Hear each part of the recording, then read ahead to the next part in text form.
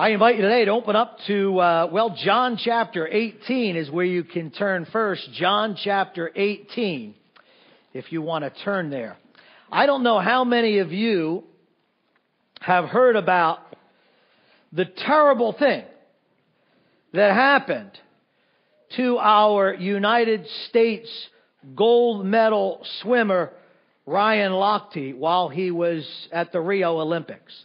He and a few other swimmers, they were innocently taking a cab ride. And as they were in this cab ride, the cab was violently pulled over by thieves. And they were forced to get out of the cab and get down on their knees in the middle of the street. And as they were, one of the thieves put a gun right on Ryan Lochte's forehead, and he cocked the trigger and he robbed him. It was...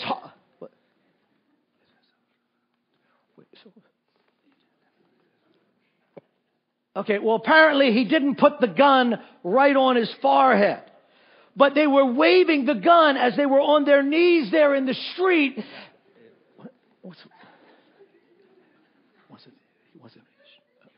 Okay. Sometimes there's confusion. So they were never on their knees in the street, but when they had pulled into a gas station, and as soon as they got out of the car, these robbers came up. Bill,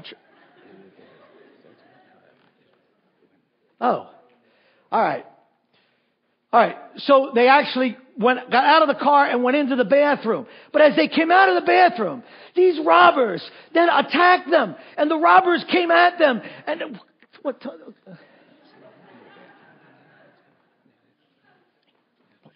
Wait a minute. So then it's like, wait. So that's,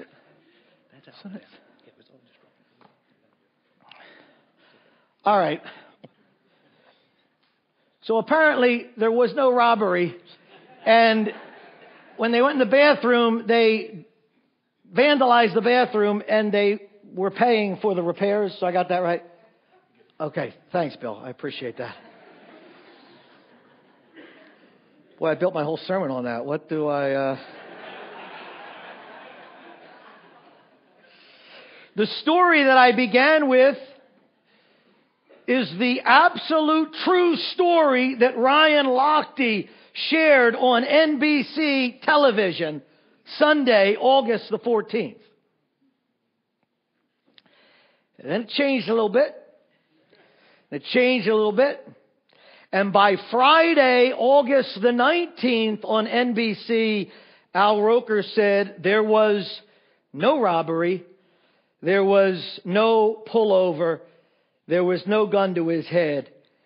He lied. We've been looking at questions that were asked to Jesus.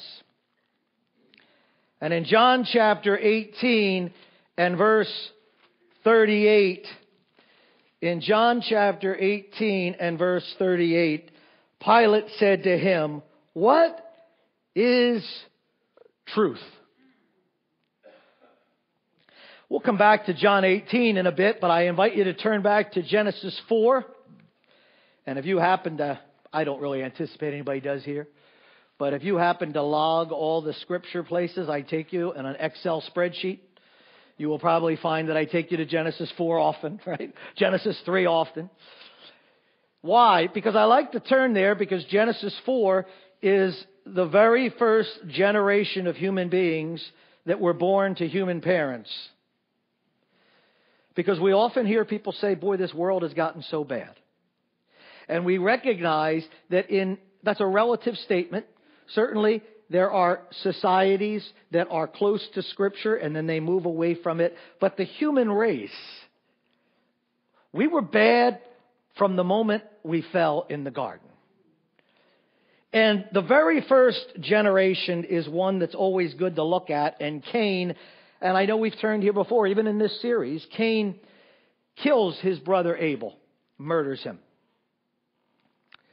Verse 8, Genesis 4:8, Cain told Abel, his brother, came about when they were in the field that Cain rose up against Abel, his brother, and killed him. Verse 9, then the Lord said to Cain, where is Abel, your brother? And Cain stops for a moment. and says, let me think here. I don't remember seeing God at the crime scene. So what is it that he knows? What is it that he can prove?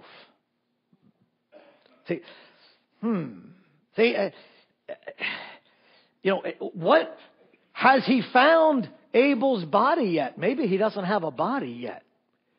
He's just trying to throw stuff on the wall and see what sticks, like a detective, right? Maybe he doesn't have enough to convict me yet. I'm certainly not going to incriminate myself with the truth. And so, what does Cain do? He did what sinful Vincent McDonald has done before. I can remember standing there and my dad saying, so what did you do? Okay, what did I do? Was there anybody there that knows him? Is there anybody there he's going to be able to get another side of the story from? Right? Cain says, I don't know. What do you mean, where's my brother Abel? Am I my brother's keeper? And through the centuries, the temptation to hide and to twist the truth has devastated our world. We want to begin this morning by recognizing this. We need truth to be able to function. We need it.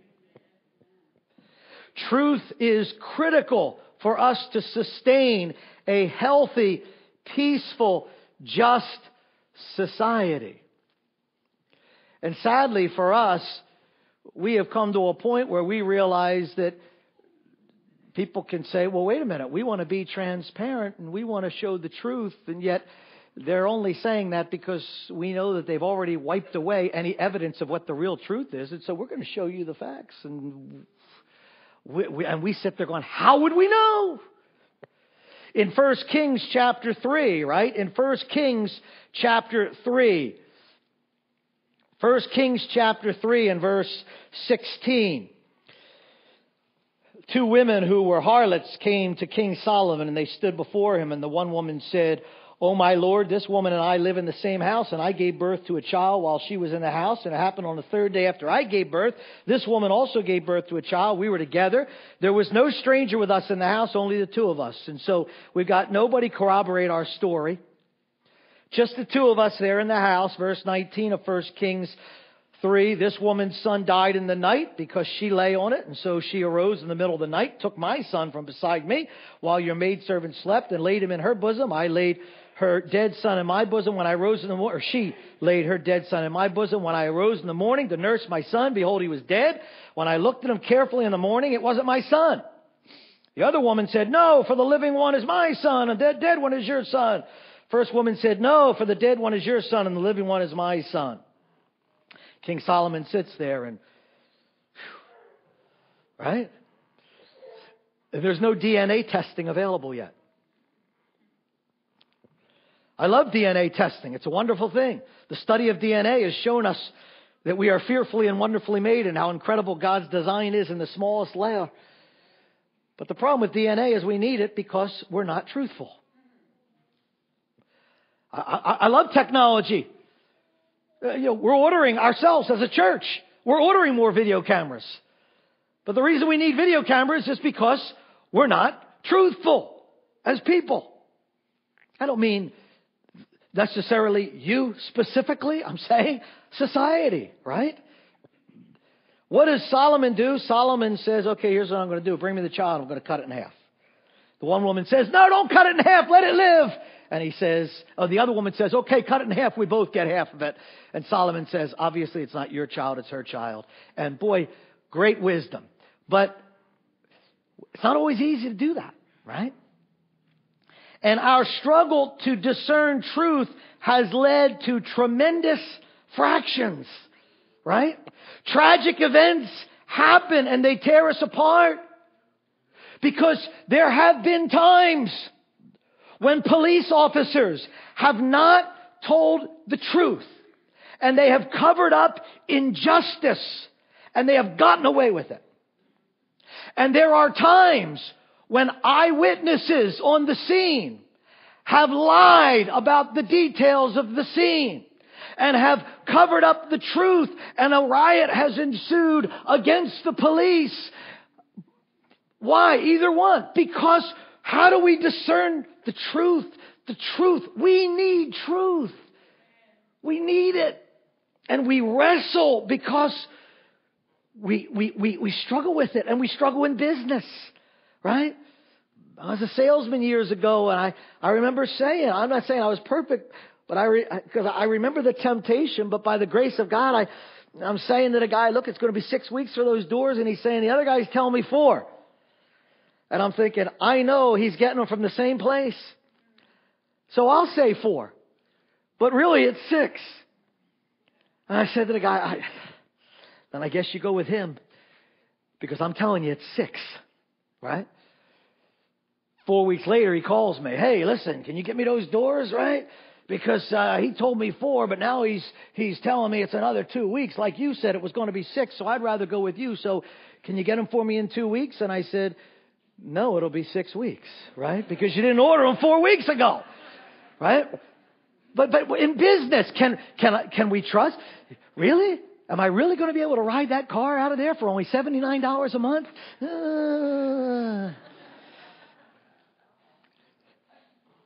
Family. Where were you last night? I couldn't get a hold of you. Oh, well, yeah. Well, sure. I was, my phone died, and and we struggle. We wrestle. Because we know we need truth to be able to function. And as Christians, we need to commit to it. The world around us needs to see, even if it's at our expense, that when you're dealing with Christians, they're truthful. But the need for truth in our relationships points us to something deeper, right? That there's a deeper need. I need truth about life itself, right? The need for truth shows me that I need truth about the very existence. I need truth to walk on this earth with others, but I need truth to know, where did this earth come from? Why am I here? See, there's a truth for daily living, but there's a deeper truth that's about life itself. Is there a truth that defines life for me? Is there a truth that secures life for me? And every generation needs that. And I know sociologists, psychologists, they'll write stories and, the church is in trouble because this next generation doesn't want church and they don't want being told this or that. Listen, every generation has a hole inside and they are hungering for something that's true.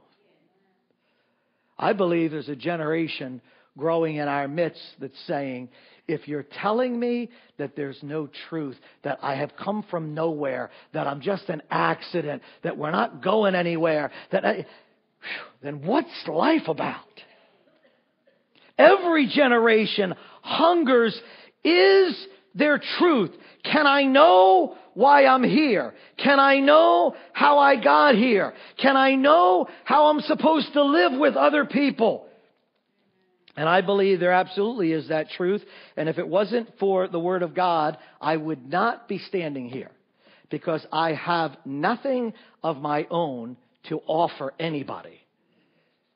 That's the second thing, is we find truth. If you look at Psalm 19,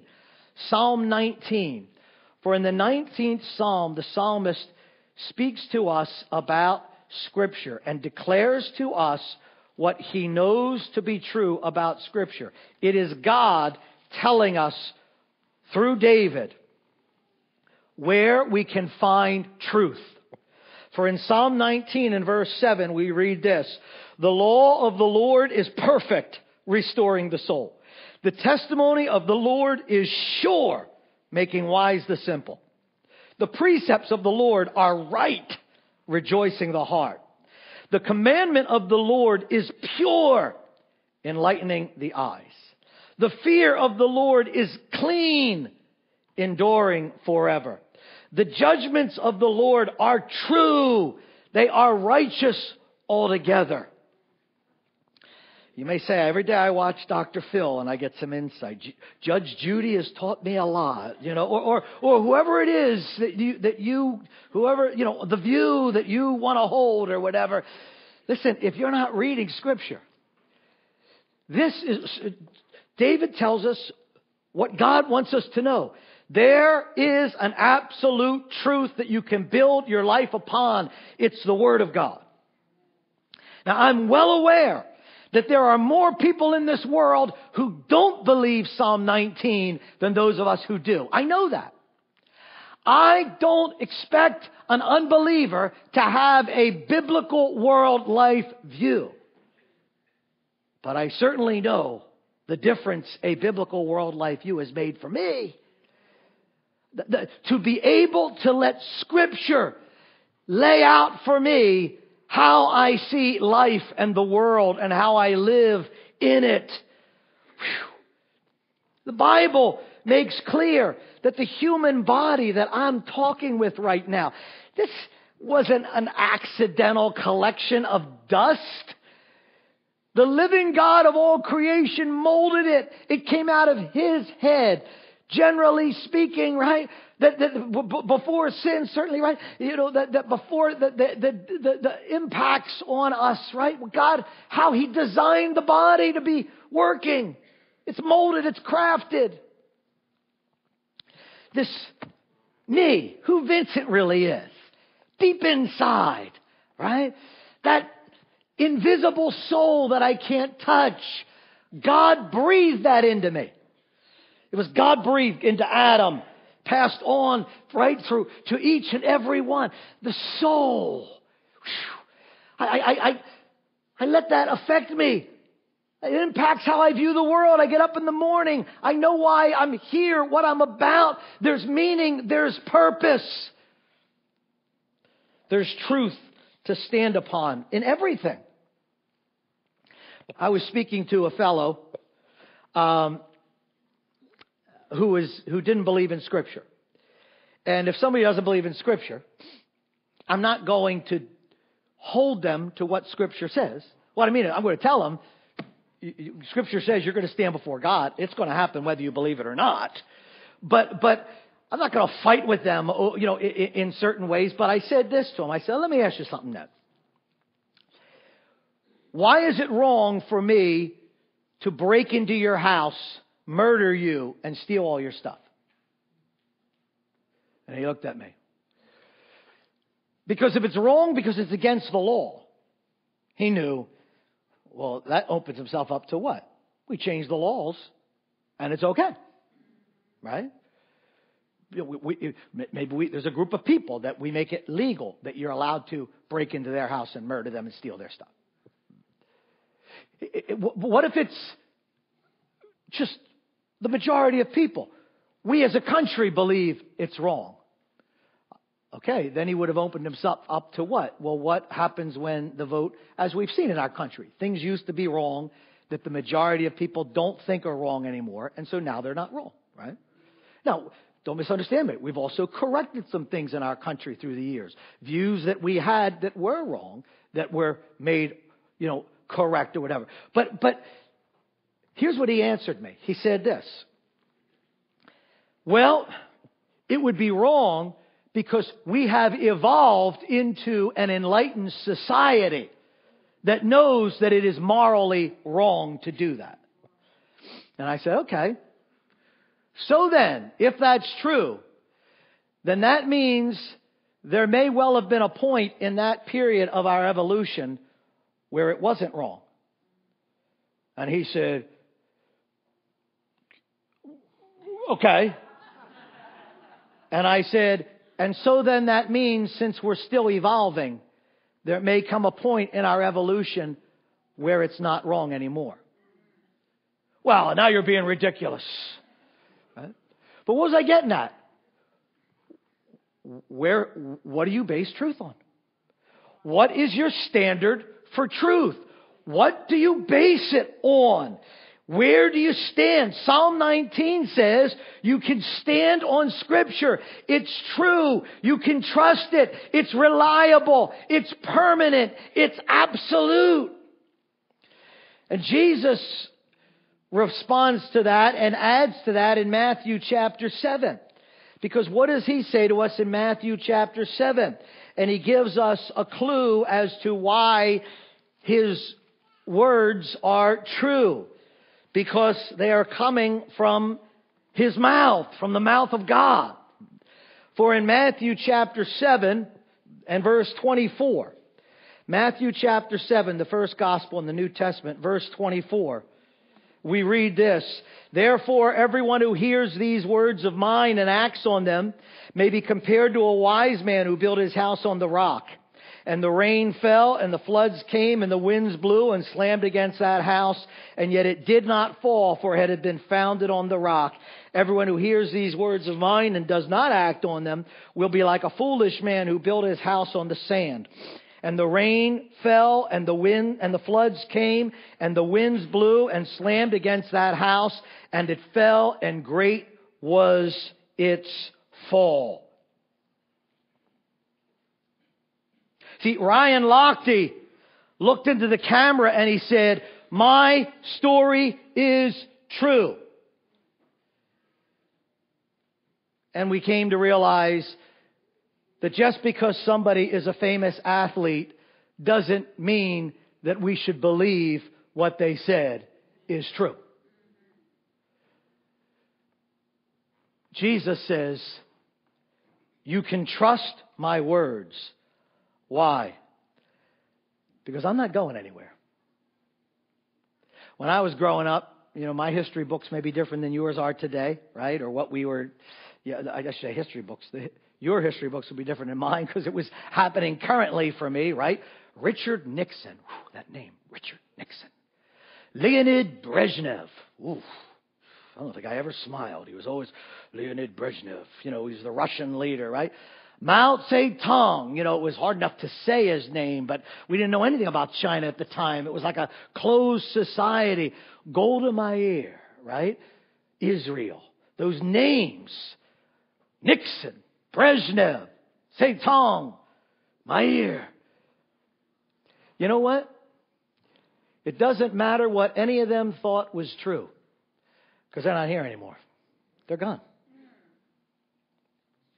Jesus says, you can build on my words because I'm not going anywhere. My words are true because I am the truth.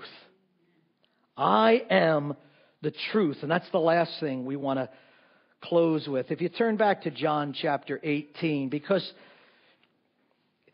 it was in that personal, if you want to say confrontation, conversation, interaction that Pontius Pilate had with Jesus that led to the question we began with, what is truth? In John chapter 18 and verse 33, we read, "Therefore Pilate entered into the praetorium and summoned Jesus and said to him, 'Are you the king of the Jews?' Jesus answered, 'Are you saying this on your own initiative, or did others tell you about me?'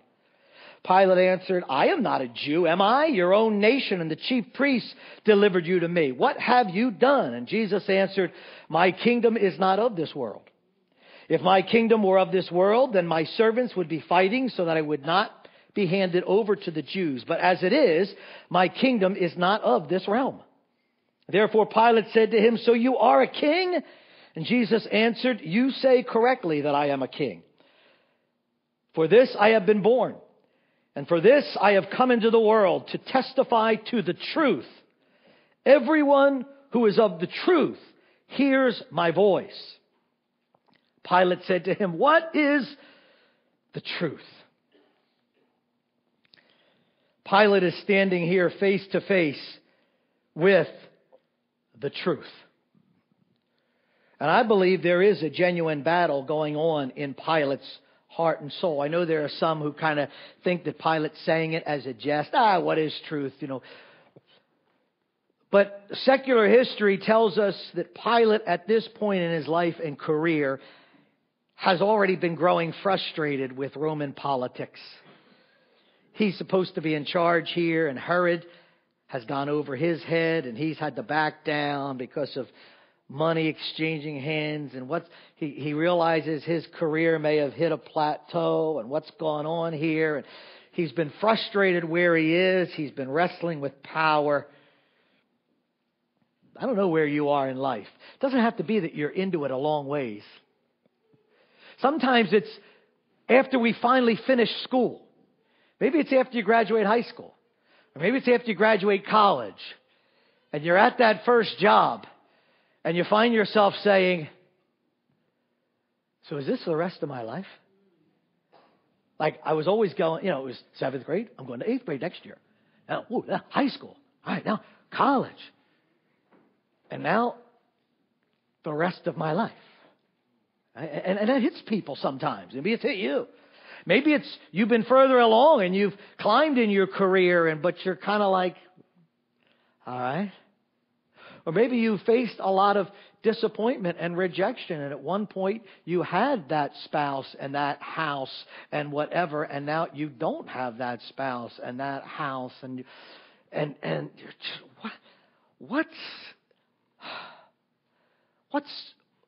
what's really true?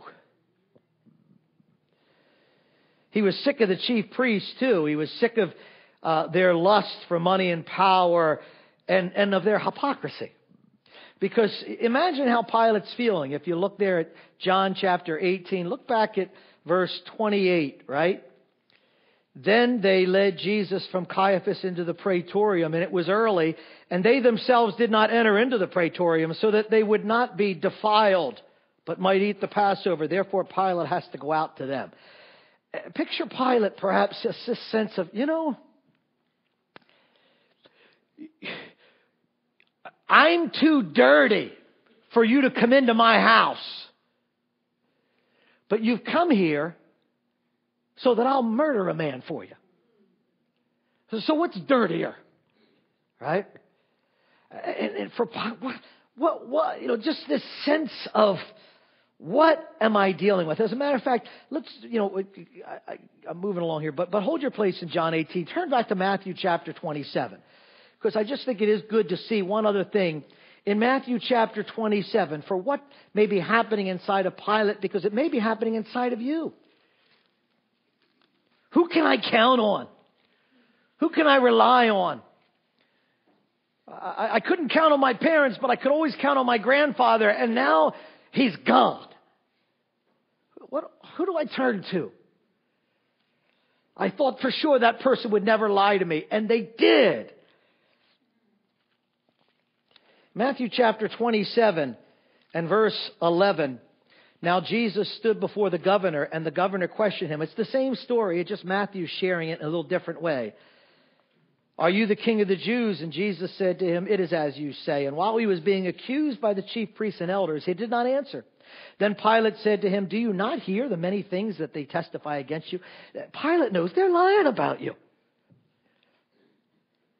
Verse 14, and he did not answer him with regard to even a single charge. So the governor was quite amazed. And we look further in Matthew chapter 27 and verse 18. Pilate's dealing with them, and we read, for he, that is Pilate, knew that they, because of their envy, they had handed him over. He knows their motives.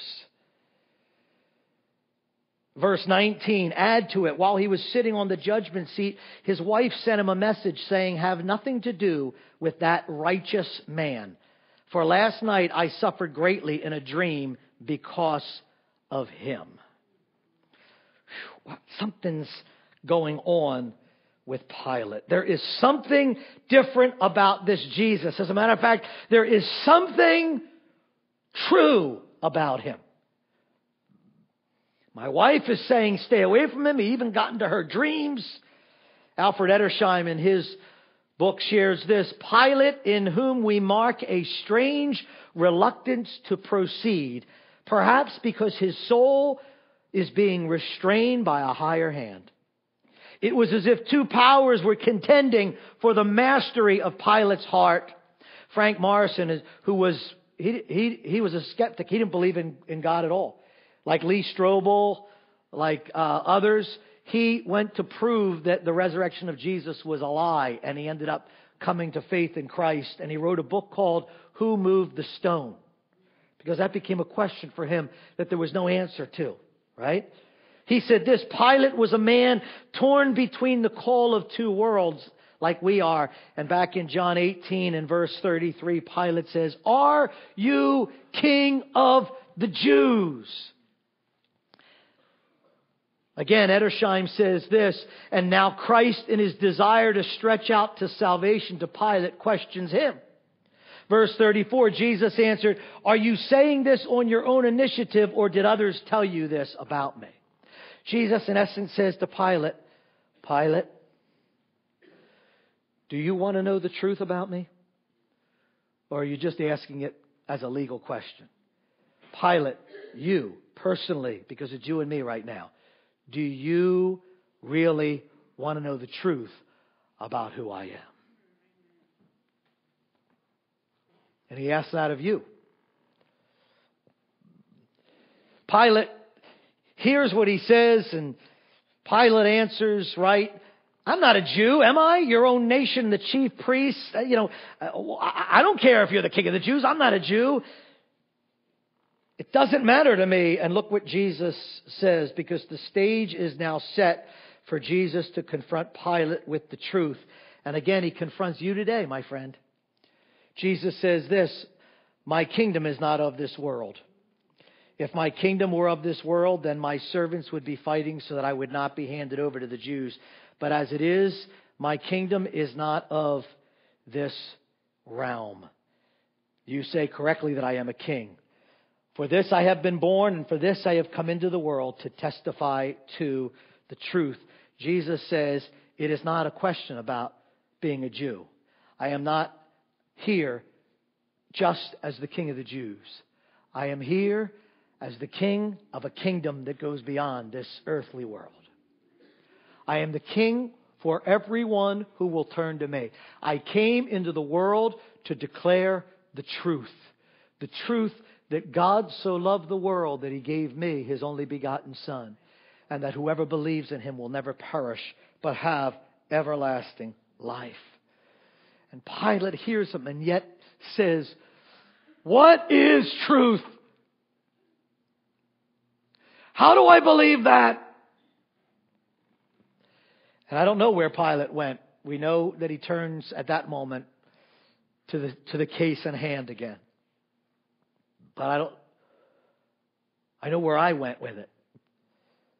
It's up to you where you go with it. Because I said, I remember sitting there in that pew. And I remember Pastor Herb Mitchell. You who knew Pastor Herb Mitchell, right? And he would do that. "Listen to me, soul," right? Those of you who heard him preach, right? And he stood right about here and he said, "Now listen, Jesus said, I am the way," and he pointed at that window, "the truth and the life. No one comes to the Father unless they come through me." And that's the truth. And we must face the truth. And he says, "He who has the Son hath life, but whoever doesn't, does not." And what will you do with Jesus Christ? You have the right to say, "I don't believe that book." And you have the right to go on searching. But Scripture declares, this is where you will find truth that is sure. This is where you will find the living truth who comes to you through his living word. And he says, "Anyone who comes to me, I won't cast you out." Right? There is no other name under heaven given among men where you can be saved, but at the name of Jesus Christ. Let's bow our heads. Dear friend, have you responded to the truth? Because there is only one truth. The truth that will set you free. Jesus is the eternal truth. He is the only one who was qualified to take your sin upon himself and to pay the price for it. And he did. And as we sang the verses of the prophecy of Isaiah, come, let us reason together, says the Lord. Though your sins be as scarlet, I will make them white as snow. I'll cleanse them. He wants to do that for you today. For Jesus Christ paid the price for your sin. And in this moment in your life, with our heads bowed, you can turn to Him and say, Almighty God, I believe I have heard the truth today. Jesus, I sense you here talking to my soul. Jesus, I confess my sin before you. I believe that you died to be my Savior. I believe you're the truth. I put all my faith in you today. Won't you pray that prayer, dear friend? Oh God, I confess my sin. I'm unworthy. Just pray it in your own heart to the Lord. I'm unworthy of your forgiveness. But I believe you put all my sin on Jesus and He paid the price. I put all my faith in Jesus Christ as my Savior. Oh God, I believe that's the truth. Save me. Perhaps you did pray that prayer this morning. Perhaps while we've been sitting here right now, you opened up your life to the eternal truth that has now opened up heaven's doors for you forever. If so, God has just made you His child. As we sit here with our heads bowed, would you give me the joy of just being able to rejoice that God did that?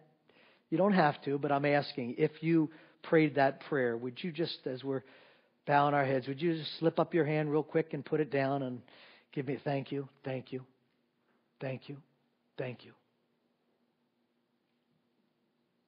Any others as we sit? Father, we thank you. Oh, oh Lord, to be able to lay our head on the pillow at night and know the truth. Herb Mitchell is in heaven. To know the truth. Behold what manner of love the Father has given to us, that we are children of God. Whew. Praise you. In the name of Jesus we pray. Amen.